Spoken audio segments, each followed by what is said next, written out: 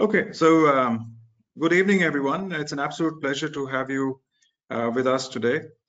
This is part of our masterclass series on titled When Tomorrow Comes. And the whole idea of this is to be able to understand, learn from, gain some knowledge of people from different facets of life, people from different domains. And of course, I'm really excited today about the kind of domain that people are coming in from. We obviously have Soumik Sen with us. We have Sonam Kalra with us. And these two people have been pioneers in their field, have been pioneers in the field, in the arts, in the creatives. And of course, in the process, what we believe as BMU is that there's a lot to learn. What we have to remember here is that suddenly changes upon us. Everyone's coping in very different ways. Everyone's, realizing a lot of different things, a lot of different aspects of their lives. And of course, what will be important for us is to understand whether we should be able to cope much better.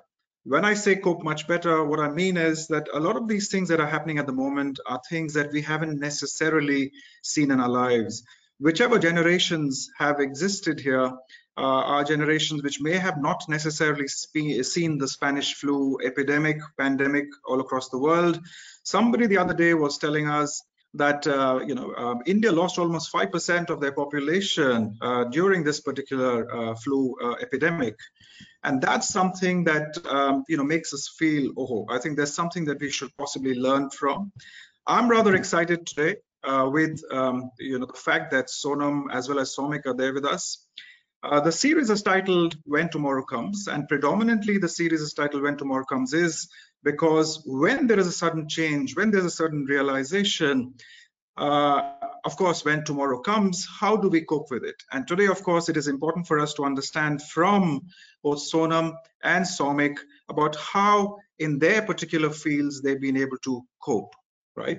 So thank you very much. I think what we'll do is we'll wait for a few more attendees to come in. I just wanted to give you a brief introduction.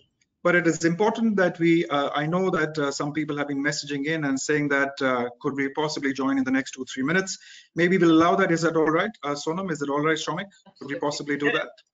Yeah, perfect. Thank you very much. And just give us about 2-3 minutes and we'll start again. Thank you. Thank you.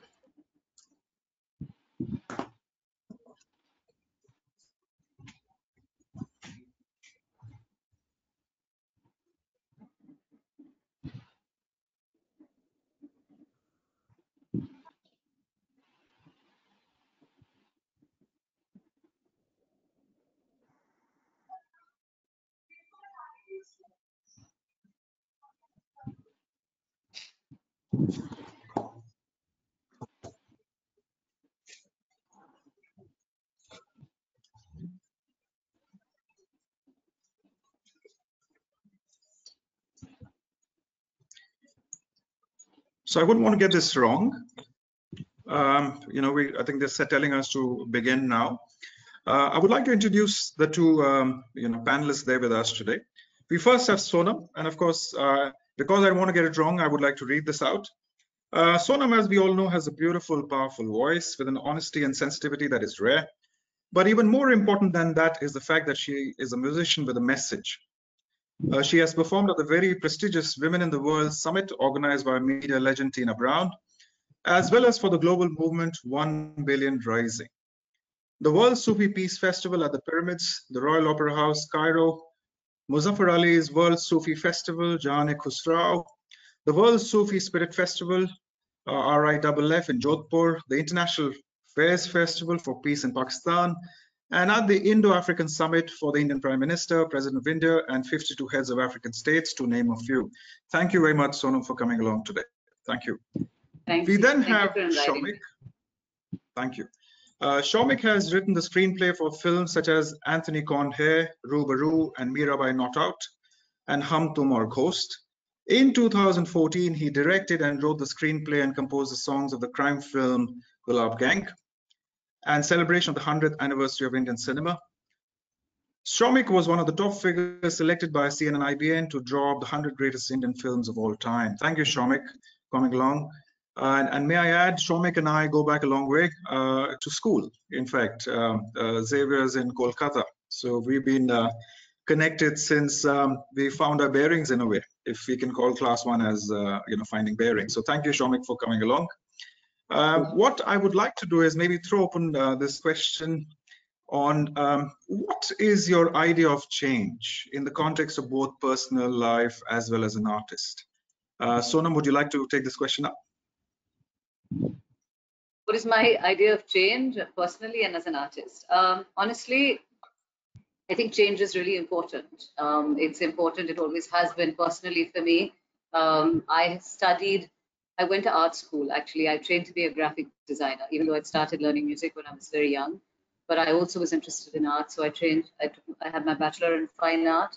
I joined advertising as an art director. I changed to being a writer because as an art director, I found I wasn't at the beginning of the ideation process.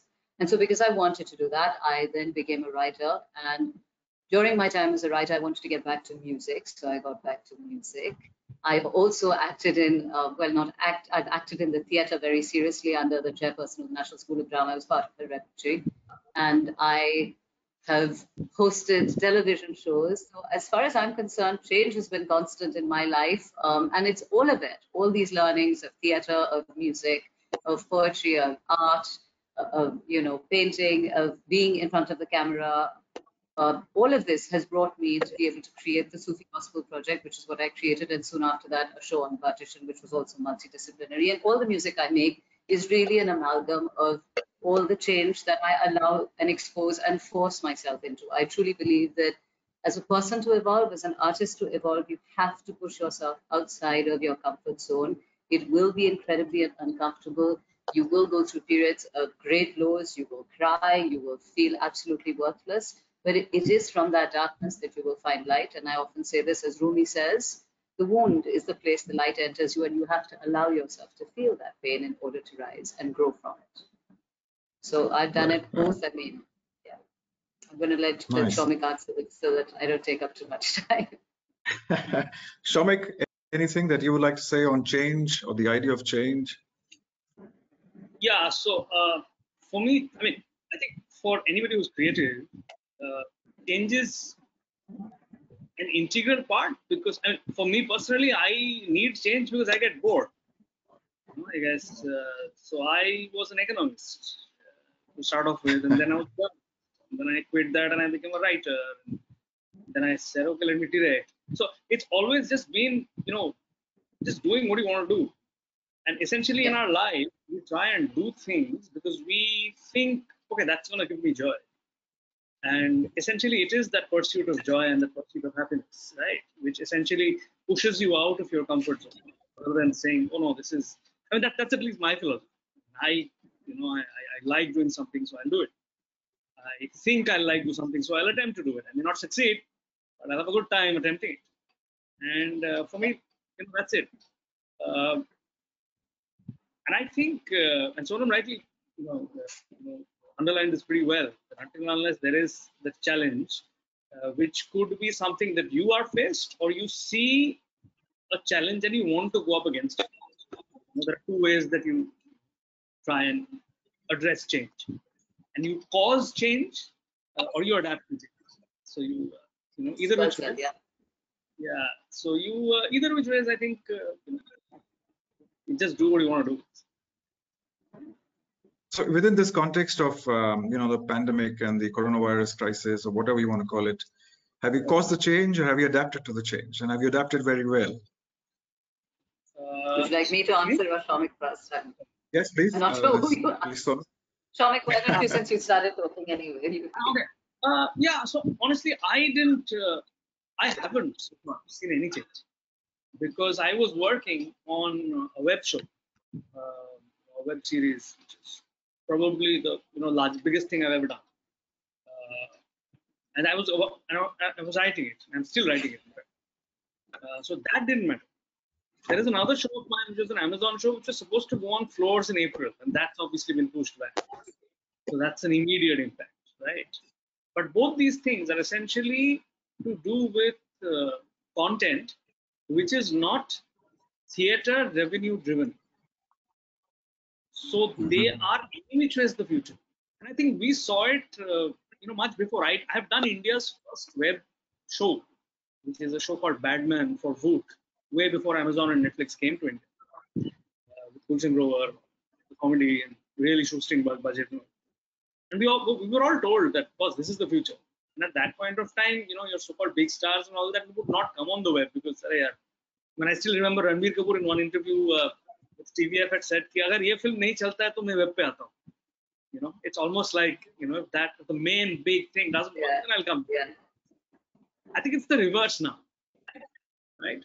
Because nobody, if you're gonna go to a multiplex to attend an Eid or a Christmas or a Diwali release, you never know if the government is gonna say you got to ensure social distancing in the multiplex, right? Yeah. So that kind of, I was obviously also supposed to do a feature film which I was lining up with. I don't know when that's gonna happen. So yeah, so these kind of things obviously hit because the avenues are there and the avenues have been opened before something like this came about. It's actually a little different from what happened during the Second World War. If you remember, Hollywood went down and these 5 directors, there's a lovely documentary on Netflix called The 5 Came Back, and William Wyler and forget the others.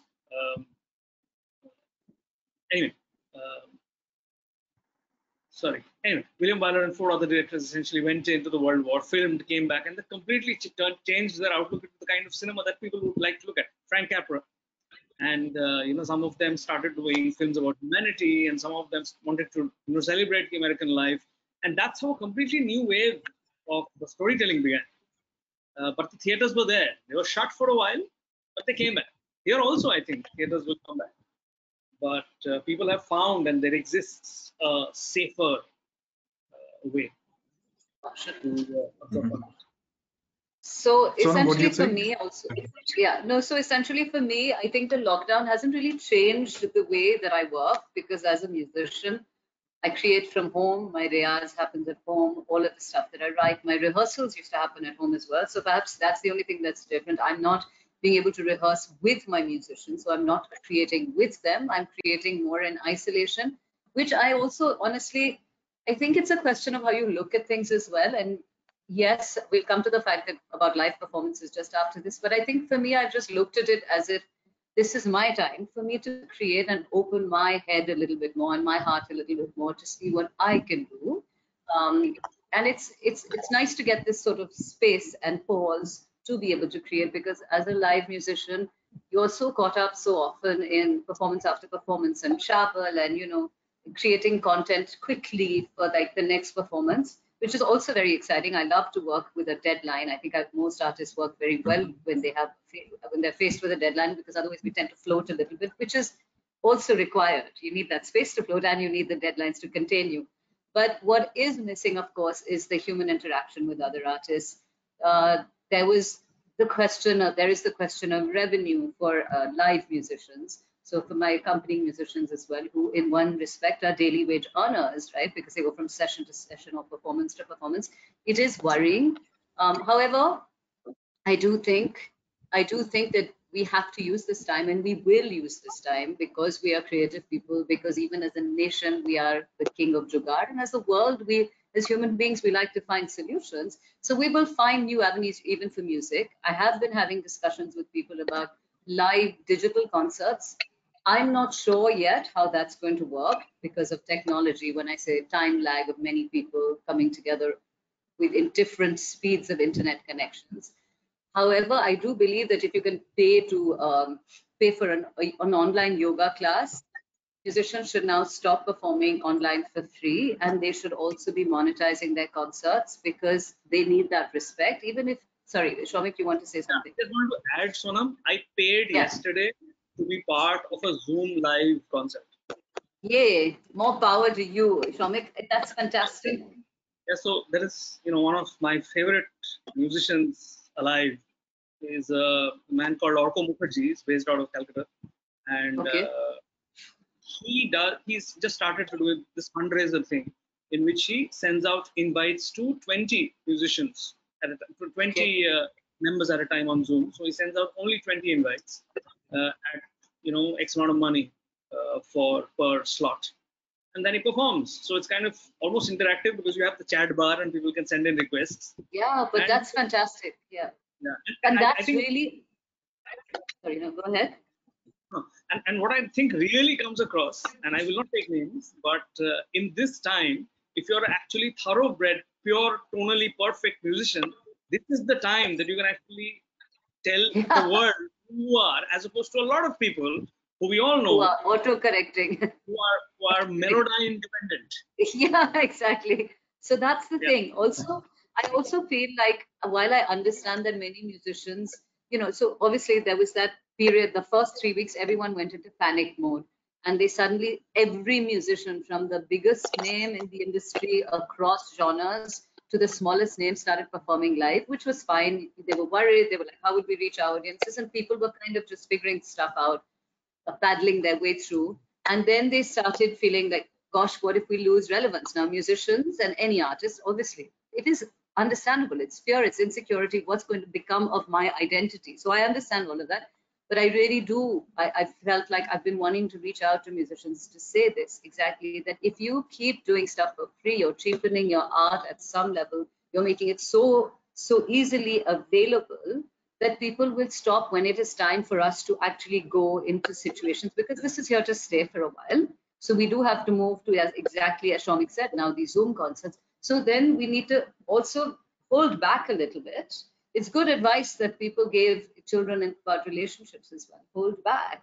Don't give all of yourself away in the beginning. So hold back a bit so that when people actually want you, they will come, they will pay. In America, there's the concept of passing the hat around. It's the equivalent of that. Come, attend a concert online, pay for it, value the artist, value the 25, 30 years of riyaz, of 8 to 10 hours of riyaz that artist has put into hone his craft. And there are many people who are starting great initiatives also to support artists who are rural artists, or folk singers who are carrying the Baul tradition, the Rajasthani Manganiyar tradition. So there are smaller NGOs that have started, like Teamwork Arts, and I know Manjari Chaturvedi has a foundation, and a lot of people are doing this, which is also great because they also need to be supported.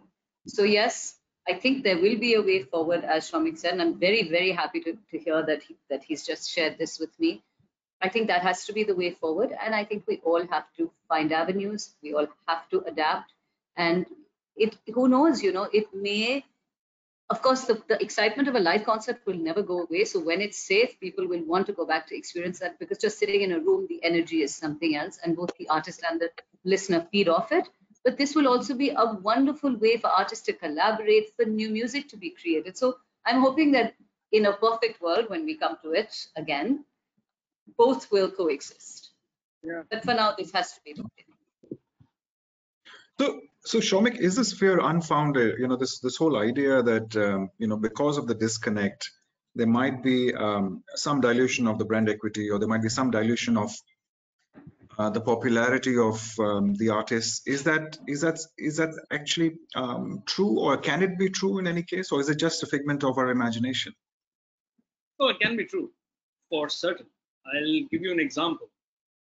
The kind of music that Sonam does, or the kind of music that Orko does, are a lot of intrinsically powerful, deeply rooted musicians who are musicians by craft and soul, will not find it difficult, in my opinion, because you will always pay money in the confines of your living room to listen to somebody with that kind of soul. I think soul's going to come back. What is going to definitely get affected, in my opinion, are DJs. Because are you going to dance? Right? So anybody who makes produced music, anybody who essentially adds things to a song, I'm not going to pay to hear his production. Yeah, I can do that on YouTube. Yeah, or download it on Spotify. Or yeah. If I want to do drugs on my own, well, dial 911. So is this a PG-13 conversation? Yeah, I don't know. None of my conversation is PG-13. So anyway, so what I really think is that in future, in the immediate future, people will start appreciating soul. When you're sitting alone in your room, no matter how small your environment is, and you can't call friends over, you will connect on a very deep personal space with that one artist, right? I'll give you another example. I'm purely speaking in terms of music right now. Schumann, this legendary folk / urban poet, massive man who completely changed the dynamics of Bengali popular music in the 90s. Came out with audio tapes, then CDs, put out his songs for free. And then he went and performed in live concerts. They were all sold out each and every time. When he's 70 now, they are still sold out. Because, and he performs with one guitar, one synthesizer. He has no musical hands at all. It's not just about the songs, and he tries and sings various versions of them. So every experience is a unique experience. And also the kind of engagement he does with an audience. So he speaks, at times controversially, at times, but it's a very, very unique experience. So I think that needs to come out. Because if you are, as an artist, you're going to come and sing 10 songs back to back and do a medley, exactly like the way it is already exists on a record or a CD or a YouTube link, I'm like, okay, great, I'll come to you once, and I don't know it. But if I can, if I can learn, if I can create that entity where a musician becomes more than just his or her music, then I think I would like to know after a month, what does Sonam have to say about what happened in Jamia, for example. If she has to say 2 lines and then she begins the song, I'd like to hear that, because then she's constantly making herself relevant. Yeah, no, you're absolutely right. Right. So, how do you think the music industry, Sonam, would kind of look like post this crisis getting over? So we really don't know whether it's going to be 2 months or 4 months, or some people say normalcy in the sense of the physical distancing or whatever might take much longer to actually happen. So do you reckon the music industry would transition into a different zone altogether, or a different style, different expectation? When you're referring to the music industry, would you just elaborate a little bit as to what exactly you mean when you say because that's quite a large. What about the music industry? So what I mean, I guess it's one. What Soumik has obviously answered is, what kind of music would people like to hear? Some levels of personalization, some levels of deep reflective, orientation. The other is also this whole value chain within the music industry. So right now, I'm sure a lot of you are actually coming together to help each other out, which is great. But at the same time, do you reckon a lot of transition will have happened in terms of how music is produced, how collaborations happen, how different kinds of genres might actually pick up from your particular context? So I definitely think that the way music is produced is going to change a lot. There will be a lot of remote production that will have to happen. And I think that's a really good thing, because a lot of artists like myself even have thought for really long, I must learn how to use Logic or XYZ, so that I can start producing my music, or at least laying down the vocals so I can then send them to a producer. So I think a lot of that really good stuff will happen. We will learn to be technologically more savvy, more independent, which is a great thing, because so many of us are also dependent on working with sound engineers, or, and so many deadlines. So many times you have an idea and you want to go into studio, you can't. So a lot of that's going to be great. It's going to be really good. I think, as Soumik said, a lot of people will fall by the wayside, some because of quality, some unfortunately because they won't be able to, whether they can afford to get, the production at home, or whether they find that they have to feed their families. So, will more musicians have to become teachers? What will happen? I don't know. I don't know how long this is going to stay. But I do think, like, if we try and look only at the positive, and I think that we all try quite hard to look for the positive in most situations. That's one of the things, as he said, about the pursuit of joy. But you are definitely going to find it easier to collaborate with an artist sitting in Canada, for example, or someone whose work you've admired.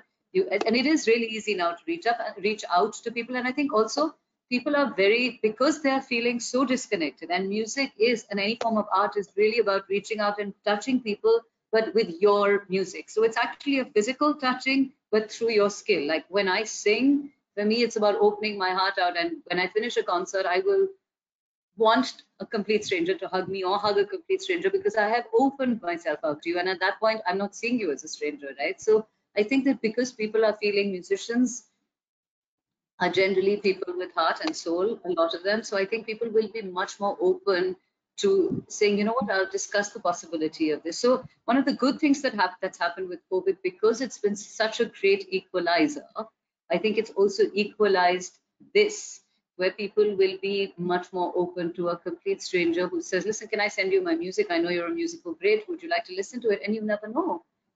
Someone could turn around and someone like Eddie Vedder could say, yeah, okay, fine. Or, Sting could say, I don't know. I mean, I wish Leonard Cohen was alive, but that would have just been joy for most of us. I think he would have been inundated with requests. But here also, someone could write to Amjad Ali Khan Saab or, say, can we do so? I think that people will be open because it has changed the mindset. And something of this magnitude tends to shake people up.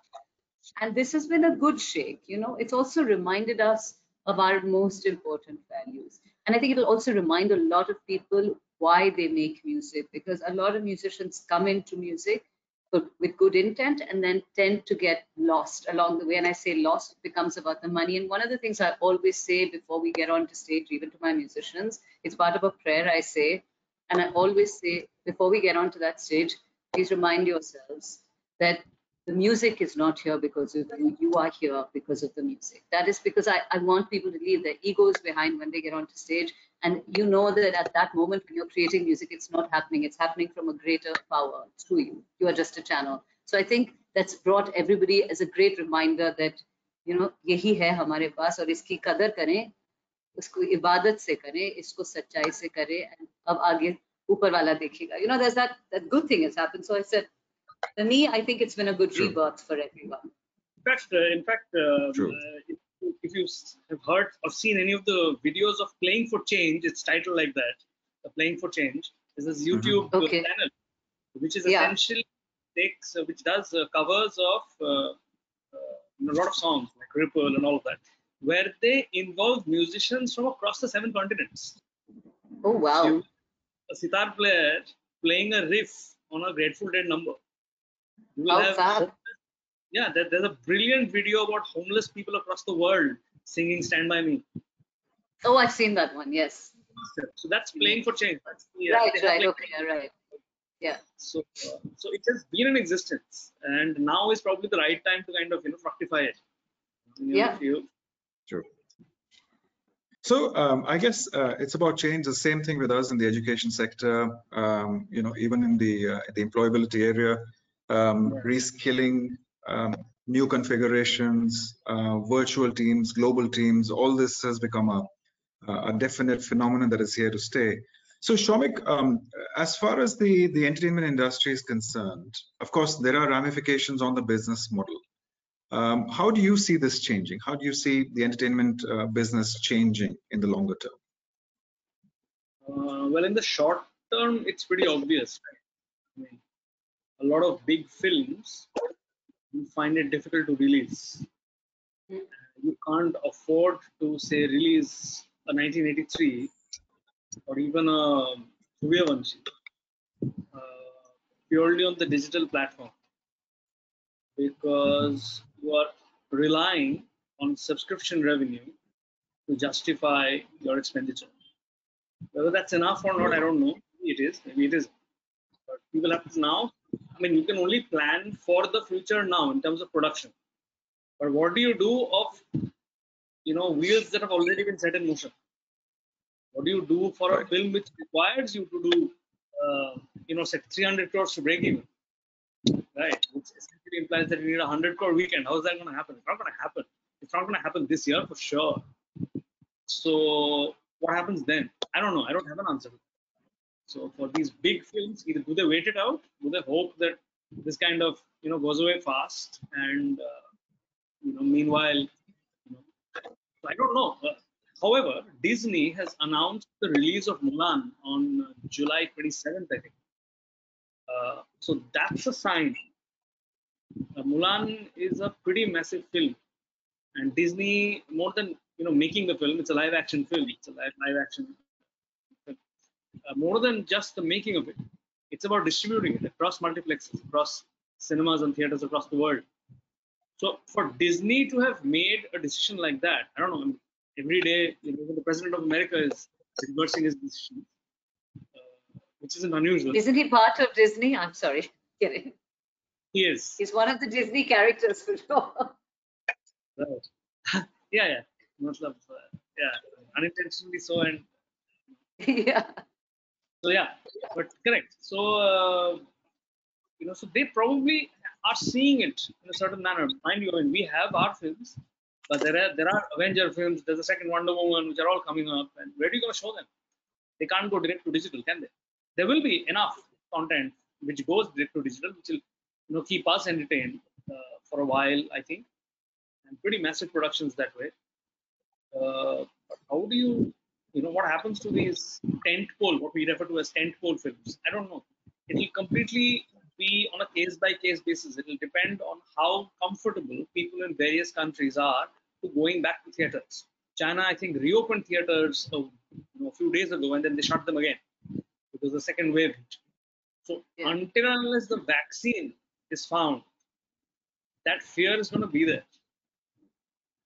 Having said that, I don't know what's going to happen once Diwali hits, because Eid looks too early for people to rush to theaters and watch on summer country. But I want to see if this curve kind of flattens and theaters open up, and what happens in Diwali. Because festivals are essentially art and tentpoles. That's the time around which everybody. And if we see that the first film that releases goes out into theaters, and there are no untoward incidences, and the numbers, meet, because I think the numbers will meet. My point is, people are extremely hungry for the time that the theaters actually open up, and when they do, you'll again see a spike. But in the interim, yeah, it's a tough. We just got to hold on. What is toughest actually are the daily wage workers, because a lot of shooting has stopped. All shooting has stopped. What happens to things which are meant to go on production, even for web shows? What happens to those? So there was a suggestion that people will start working with lessened crew and maintain social distancing on set and stuff like that. But does that imply that you rule out crowd scenes? Does that imply that because on average a film set has roughly 70 to 80 people,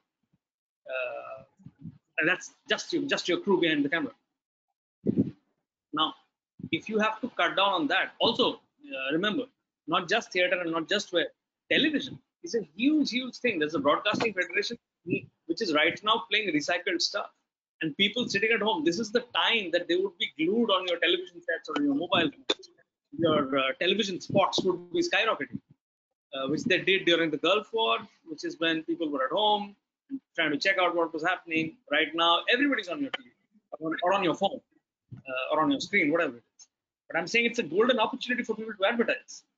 But for what? So is there a consumption pattern that you're looking for the next 8, 10, 12 years? Sorry, 8, 10, 12 months, where you have a possible launch of a product coming. Summer's going to hit. This was supposed to be summer holiday. It's usually the time that a soft drink major comes up with their campaign, an ice cream major comes up with their campaign. What's going to happen to those? What's going to happen to those ads? And if they are going to push it, if they are going to push those advertising slots, how are you going to fill them? So it's not as rosy as we think it is. Right. So, I mean, we are actually live on Facebook on the BML Munjal University page, and would request the people watching from there to send in a thumbs up for both the artists. They've been kind enough to share their views and ideas with us today. So, what happens to satellite television, Soumik? Would there be a huge change there? Yeah, there has to. I mean, in terms of production, you will have to work with skeletal crew as and when the restrictions get lifted. But how much of that is possible? I don't know. One. Secondly, these are daily laborers. Remember. So I think one suggestion that was given was that everybody gets paid, but 50% should report on set. So everybody gets taken care of. But we just decongest the shooting atmosphere. Right. That's one way to get around to it. Because satellite television will need content. How long can you keep showing reruns? So I think that will start first. So content which is meant to go on TV and meant to go on web will have to start because there the screens are waiting for your content, unlike multiplexes, unlike the theaters. Right. So thank you. So thank you, Soumik. So I think we'll just change track a little, change gear. Sonam, is there any fond memory that you have from your university or your college days that you would like to share with us? Most of us listening to you today are essentially students at different stages. Any fond memories? College. Well, I went to the College of Art, so I think most of my memories of college were very different from most colleges because we spent our days in the lawns drawing, painting, still lives. I mean, so it was fantastic. And we had a bunch of incredible teachers who would take us to Nehru Park for a class in watercolors. We had some amazing teachers. So I had incredible teachers.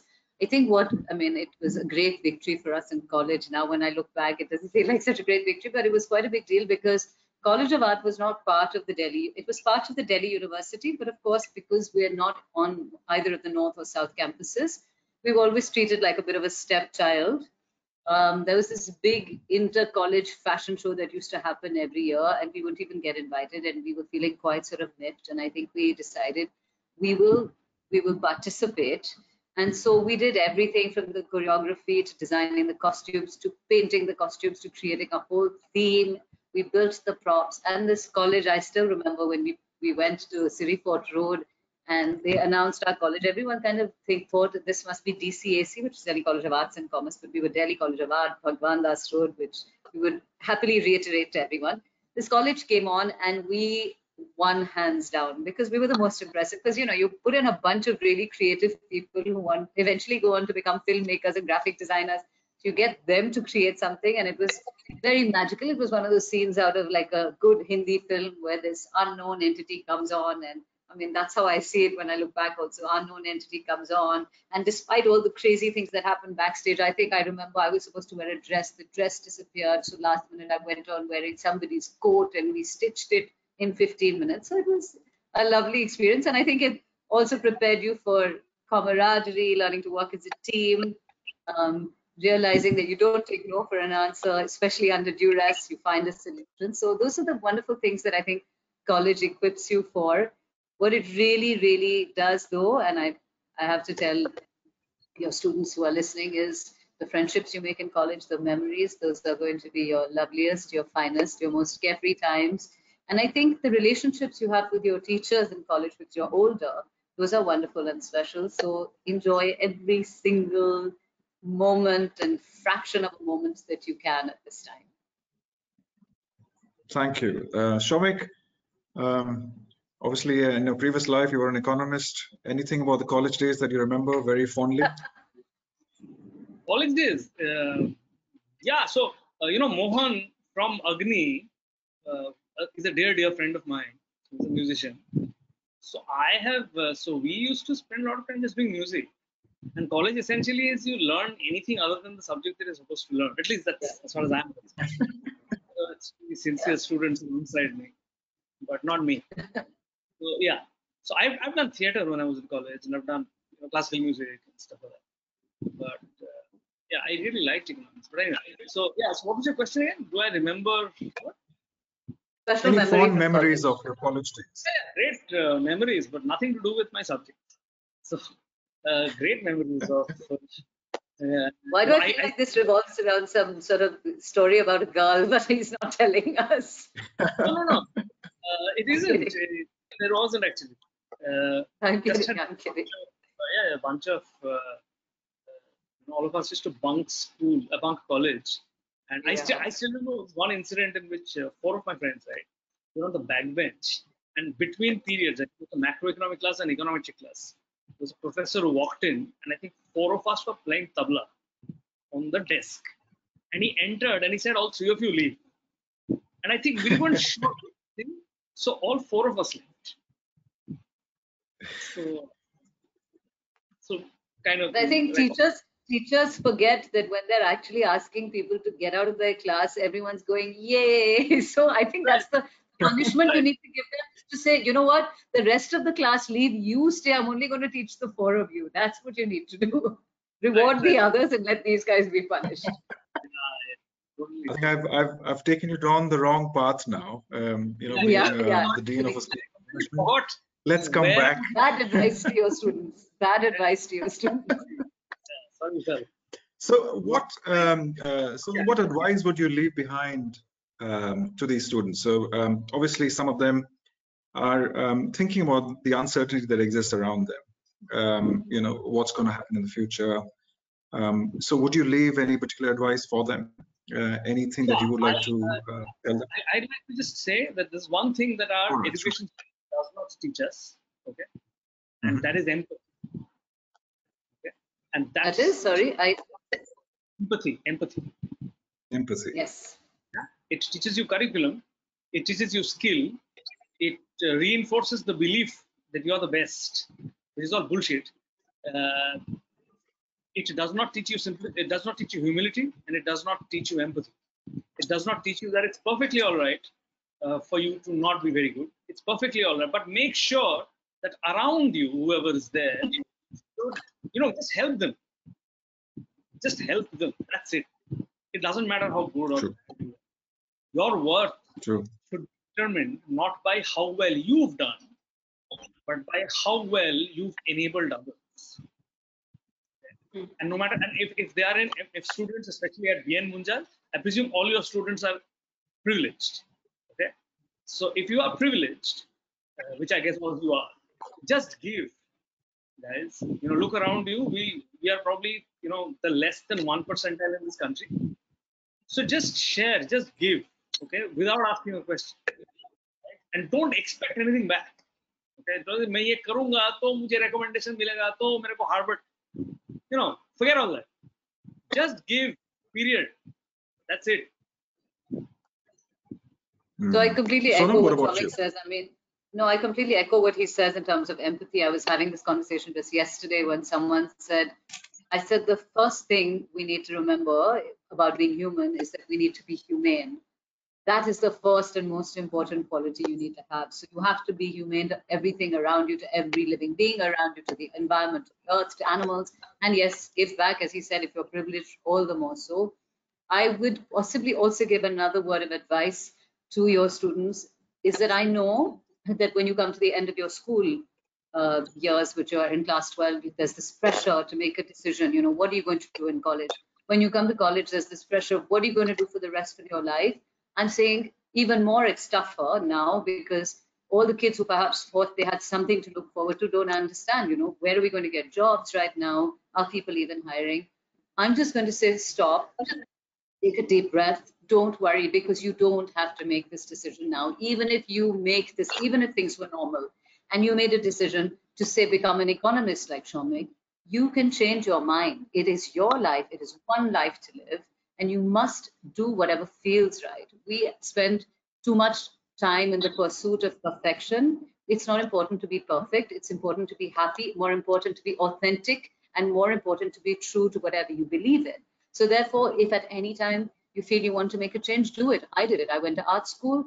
I became an art director. I became a copywriter. I worked in the theater. All these things, none of these were a waste, because everything that I learned, I was able to put back into what I now feel I'm finally home, back to music. But, you know, all these things, nothing went to waste. I feel that much more enriched because I had that experience. And I'm sure Soumik can tell you, whatever he has learned along the way, his being a musician has helped him make a film. His being an economist has helped him understand the economics of being a musician or making film. So, you know, make your changes. Don't worry. Don't even worry if you have to take a gap year. This is the year then, if you want to learn a skill, if you want to do that one thing that you really wanted to do, but you were not allowed to by your parents because there was too much pressure, you do it. And don't forget that it is your life. Don't forget you can lead it with your choices. You must go with your gut. And most of all, be, as Soumik has also said, and I will echo this, be in the pursuit of joy and your own truth. That's all I want to say to them. Great. No, I think thank you. I think that's very, very valuable, both Soumik and Sonam. What we'll do is we'll take up a few questions from the audience, and there's one question that is for Soumik, and it says, "What are your feelings when a film does well?" And of course, the opposite of that, how do you feel when a film does not? I don't know. Somebody's paused. He is paused for some reason. Paused himself. Okay. That's fine. Go ahead. Well, I honestly don't. So it's always good to know that if you've done something and a lot of people have liked it, what essentially, like in cinema especially, what is it? What is the hit or what is the flaw? A hit is that more people have gone in to see the film. Now I'll give you a very snobbish reply to that. There have been times a lot of people who have liked a film of mine have come up to me and said, "Boss, I loved your film," and I'm like, "Why did you like my film?"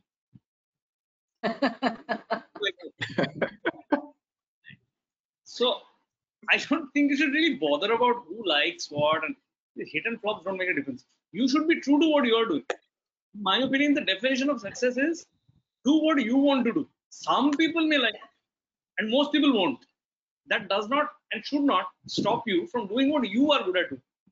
Okay, tomorrow if my films don't work, and if I am asked to do say a kind of film which I won't even go and watch, will I do it? No, I won't. I'll just try harder and make what I want to do. And hopefully there'll be enough people who'll say, let's make this. That's it. Okay. Great. And maybe a similar question to you, Sonam. When a music album, it does really well, and then a music album which don't necessarily do that well. Any thoughts? Honestly, when I started to make music, and I started to create music much later, because I wanted to have something to say with my music. I didn't just want to sing for the sake of singing. And I don't know why that was. It's not like I was trying to be this greater, holier than thou person. It was just like I wanted to have something substantial to say and my truth to tell. But I think for me, one of the things that I realized very quickly, and this was through my experience in theater, is that when I was talking about perfection as well, that I stopped looking for perfection and started looking for honesty, because I realized that as long as there was truth in the moment, there would be beauty, because it would be my truth, and therefore it would be beautiful because it was unique and it was honest. So I think that helped me also get over looking for validation from the outside world. And I started to look for the validation between myself. Have I told the truth to the best of my ability? Am I happy with what I've done? Of course, it's very nice if someone also says really great or not. But so, for me, again, I'd say what Soumik says, when you have a great performance, you feel great because you've performed well. And you've done things in that performance, either vocally that you didn't think were possible, or you surpassed yourself, or the energy in the room was great. Fine, but there are times when it's a bad performance. I actually come back, and perhaps it's either a question of perspective. I actually come back and say it's good if the performance didn't feel as fantastic, because it's a reminder to myself that I have to work that much harder. It's also a leveler, as far as I'm concerned, from God, and here I am. I believe in a greater power. It's a leveler to remind me again of the humility, and to remind me that I am not here. The music is not here because of me. I am here because of the music. So for me, this is just an ongoing cycle. And as Soumik says, if everybody likes what you do, then you're doing something wrong. I'm convinced of that as well. I don't want the lowest common denominator to be what I create. I don't want the lowest. Well, we do define one.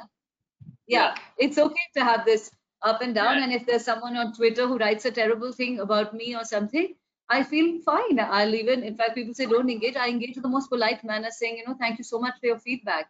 And 90% of the time, the person just gets so embarrassed because they were doing it out of nastiness. But I say, I'm going to take what you said and think about it. Because it's okay. It's okay. I mean, if I had achieved, or if everything's going to be great, then it's so boring as well. I mean, you have to keep challenging yourself. You have to keep trying to be better. So you've got to take life like that. Okay. So I think there's one question. I think Smita Jaina had a very similar question. How do you take negative remarks? So we kind of covered that. Tushar has a question on the industry per se. The live production crew has been hit really hard, and I don't think digital concerts are going to be that successful because it doesn't share the same energy and the vibe. How do you think people are going to react once this lockdown is lifted? Shall I answer that? Both of Yes, us can. please. I Yes, mean, please. I actually think, I think that once the lockdown is lifted, people will want to go out. I think the way we present concerts will perhaps have to be a little different. I mean, I was ideating the other day and had this exciting, creative visual of this large hall with like listening booths and perspex and everything. But of course, that's going to be really cool and 3D. And who knows, somebody might do that. But I think one of the modalities, more practical ways of making it work would be like open air concerts when, for example, the weather gets better in, say, a place like Delhi.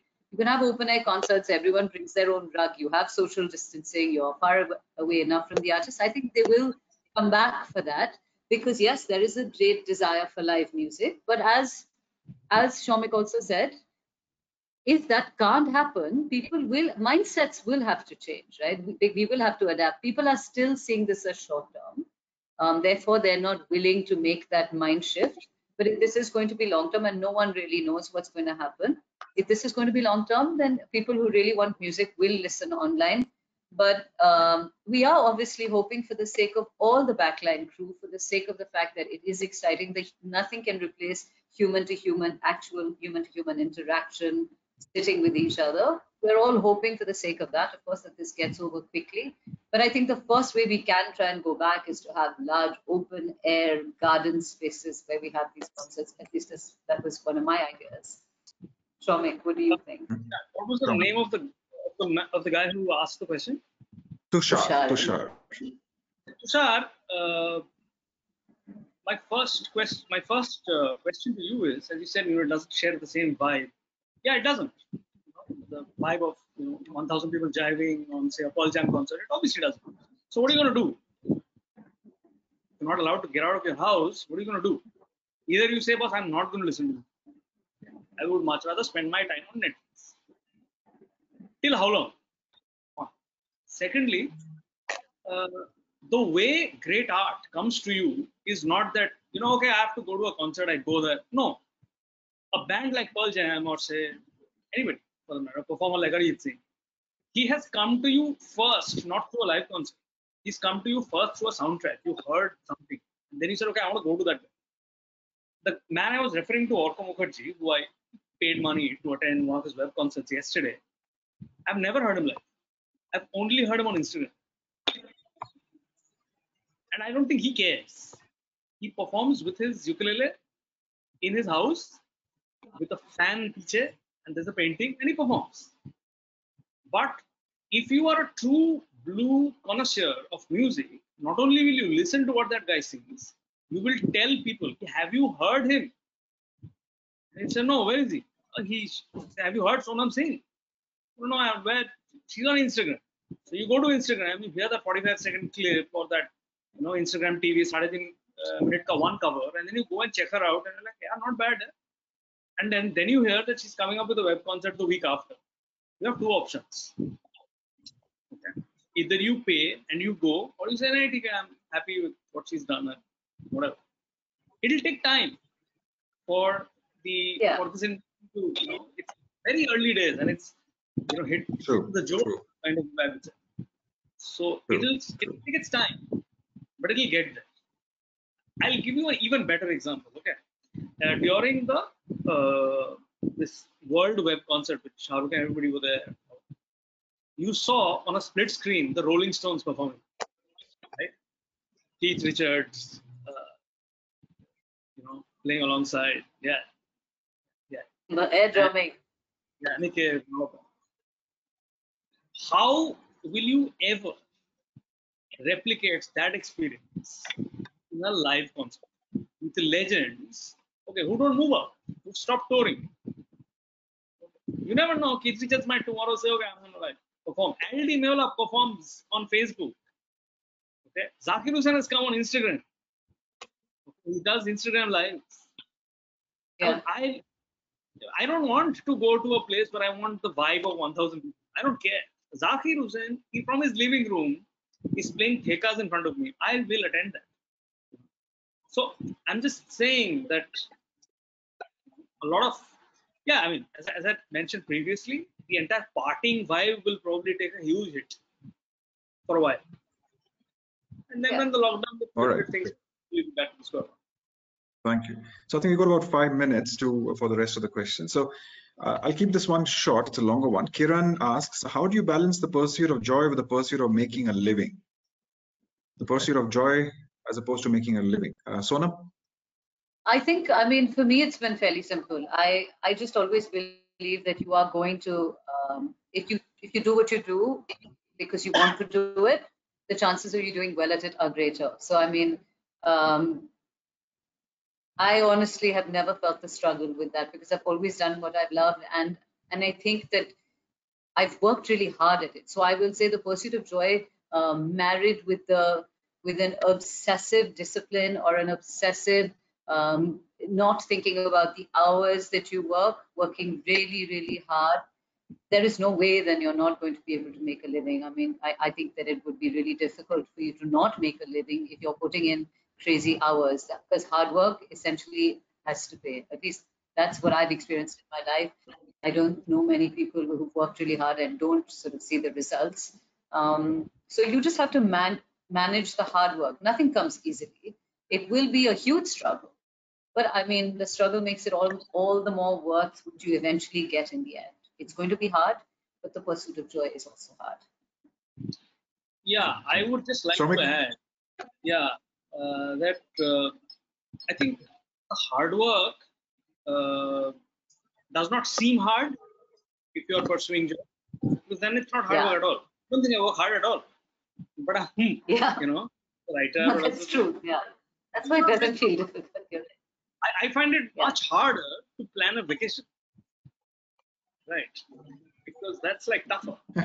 But writing Yeah. a well, not tough. That's one. Secondly, speaking purely monetarily, I'm lucky enough to be in an industry where it's decently well paid, and so I think.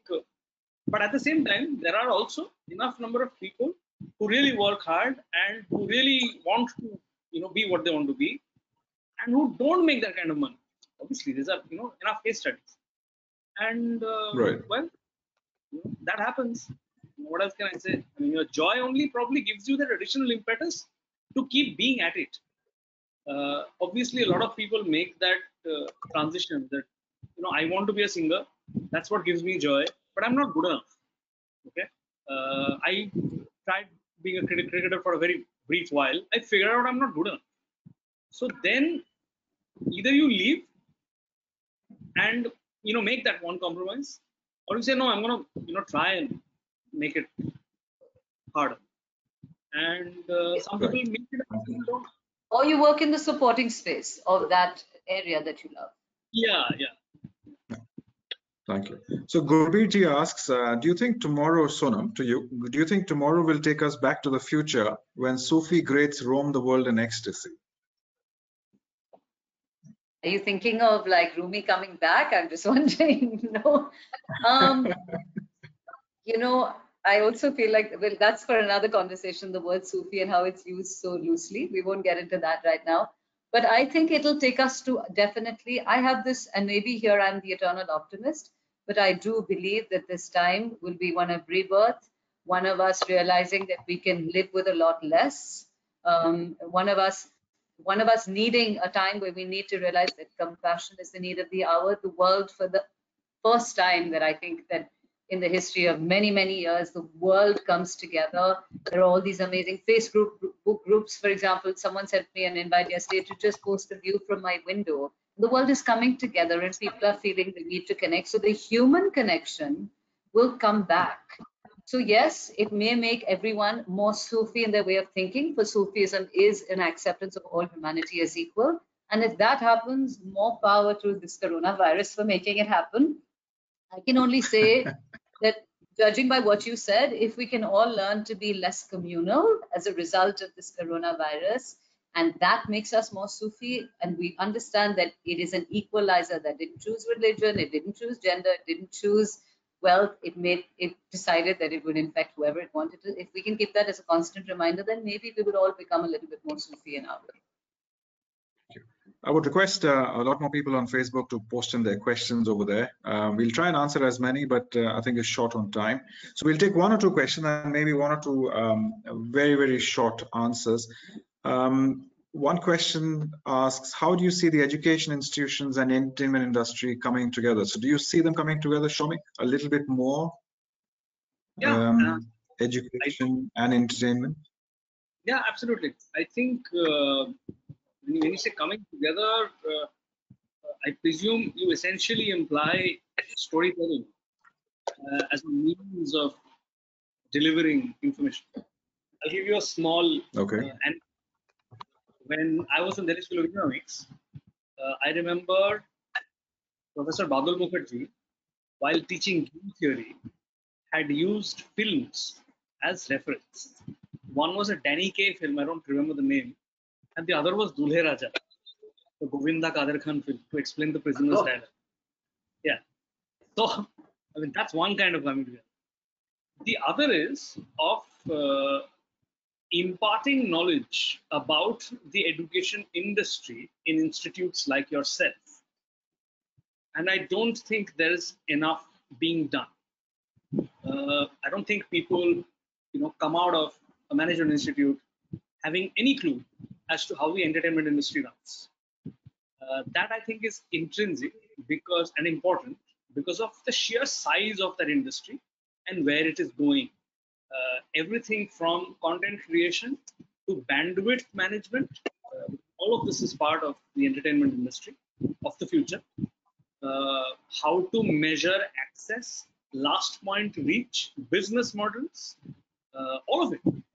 I don't think any management school teaches any of this because it's a very nascent technology, but it's here to stay. The way you consume entertainment is going to be through your phone, at least for the immediate future. And I don't see any business school teaching or having modules as to what is the, how shall I say, the scalability of a multiplex, or what does it cost to set up an OTT platform, and the business model behind it. So I think it's very, very essential that all of these becomes part of curriculum. Okay, great, thank you. So I think we kind of done with the time. It's about 3 minutes past 7. So there have been specific requests. I hope you can keep this request. This request is more around maybe singing a few lines. I know, Soumik, you're also, a singer. And Soumik is a singer. Sonam is a singer. Just a few lines. Just a few lines. Let me sing my song. I request the both of you, to sing just a few lines before we sign off. Yeah, we can't sing together because obviously it's a lag issue. But Sonam can sing my song. No, honestly, for me, and most people find this really hard to believe, it is truly ibadat for me. So it's very hard for me to get on and do these few lines. I find it hard. I would say if you would like to tune in at some point, I haven't really gone Facebook Live yet, but if I do, I will feel brave enough to sing Soumik's very beautiful song. I was telling him one of my favorite songs from Gulab Gang is Jai Ho. Absolutely stunning lyrics sung in his very beautiful voice. So I would not even try because honestly, I think it is perfection. So I will not sing that. But यहाँ पे गाना मुझे सही लगता नहीं तो आप कभी YouTube पे जाइए गाने सुनिए या मुझे सही नहीं लगता Soumik आप सुना दो कुछ. Must be literally one of the only artists who doesn't do this. But all right, Soumik, you'll have to save us. Yeah, since Sonam said no. क्या बात है गिटार के साथ बैठे हैं ना बात नहीं है just this might encourage you as well, Sonam. Maybe.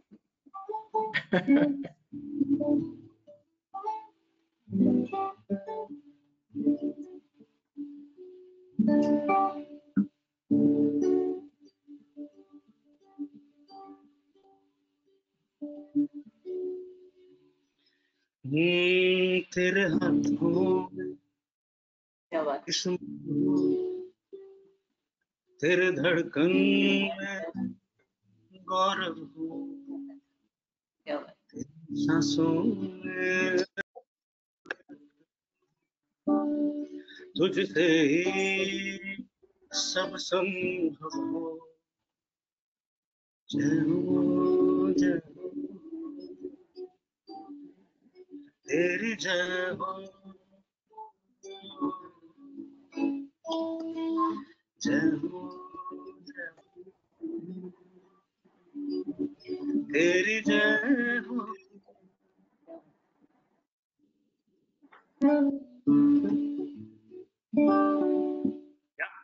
Oh, beautiful. Thank you. Absolutely Thank you. stunning. Sonam, does this motivate you? Maybe you can say a few lines from your. The song that's been stuck in my head, strangely enough, is nothing that that I composed, but I've been thinking every time I look out at how clean the beautiful skies are, and I've been thinking of, I see trees of green, red roses too. I see them bloom for me and for you. And I think to myself, what a wonderful world. The colors of a rainbow, so pretty in the sky. They are also on the faces of people going by. I see friends shaking hands, saying, how do you do? They're really saying, I love you. I hear babies cry, and I watch them grow. They'll learn much more than I will ever know. And I think to myself, what a wonderful world. Yes, I think to myself, what a wonderful world. So it's been in my head. It's nothing. It's not my classical stuff. It's not Sufi, but it's been in my head. So Relevant. Well, thank you. Relevant. Reminder of all the things that are important these days. Thank you. And I think it's an absolute pleasure listening to you. And I'm sure the audience, the participants, all the attendees really picked up a lot of nuggets of very insightful information, very reflective, very deep. Thank you so much for being with us. It's an absolute pleasure to have you over. We wanted to try something different. We want to try something refreshing, and I think this has been exactly that. Very refreshing, very reflective, and something that will stay in my mind, and of course the participant mind for a while. Thank you very much. Thank you so much for all the wonderful questions you asked and for this conversation. And thank you. As a result of this conversation, I got a chance to speak to someone as lovely as Soumik as well. I think, again, at this time, for all of us to connect, and the more we talk about these things, the more we will assimilate, and the more we will ideate, and the more we will create. So thank you for opening my mind. Absolutely. Well. So thank you. Absolutely. Thank you, Soumik. Absolutely. Thank you, Soumik. Thank you, Sonam. I'd like to stay say safe. Thank you to your students, and just Yes. tell everybody that this passes, everything passes, and this too shall pass. This is something that you're going to talk to your grandkids about. Yes. These are very unique times. I know. Very. Great for learning. We've all rebooted. Okay, professors, students, Absolutely. professionals, we've all rebooted.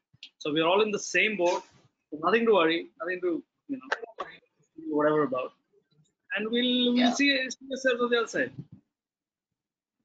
Absolutely. Thank you. Pleasure. Thank you. Thank Take care you. now. Thank Bye, you so everyone. much. Thank you. Bye. Bye-bye. See you. Bye. Bye. Log out.